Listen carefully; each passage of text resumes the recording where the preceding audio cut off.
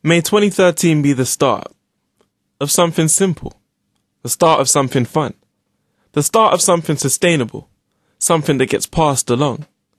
You may start on the 1st with a project or a tip.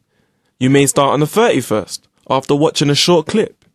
You may start in the kitchen with what you buy or what you eat. You may start in your community with those you know or those you meet.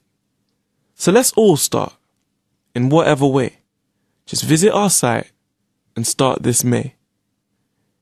This May, find out how you can get involved with a host of activities, projects and tips to help kickstart your journey to a more sustainable lifestyle at bethestart.org.